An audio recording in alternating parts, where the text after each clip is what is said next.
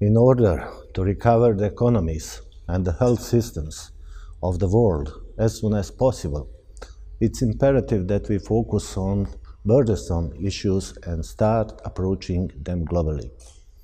That is the only way to effectively eliminate all the shortcomings.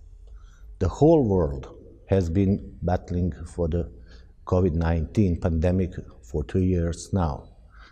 The pandemic exposed all the existing weakness on a global scale. We learned of our shortcomings in the worst way possible.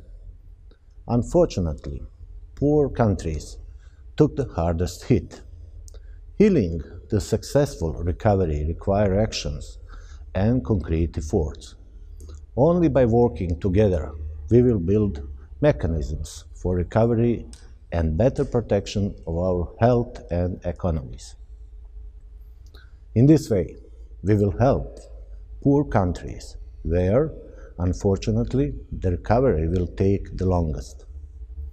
To prevent further division in our society, we need to take full advantage of the multilateralism that will provide the necessary resources for the recovery of the health and economic systems of poor countries.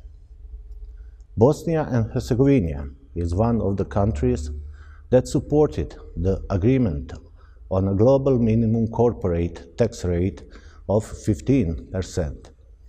It is a great step towards synergy with the strategic development goals and global efforts to mitigate climate change, as well as the fair distribution of the recovery assets and the easier functioning of the countries most affected by the pandemic.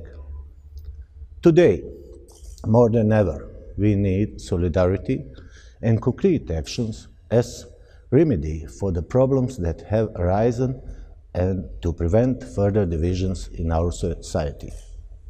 We need to work together for the sake of the better tomorrow for the whole humanity.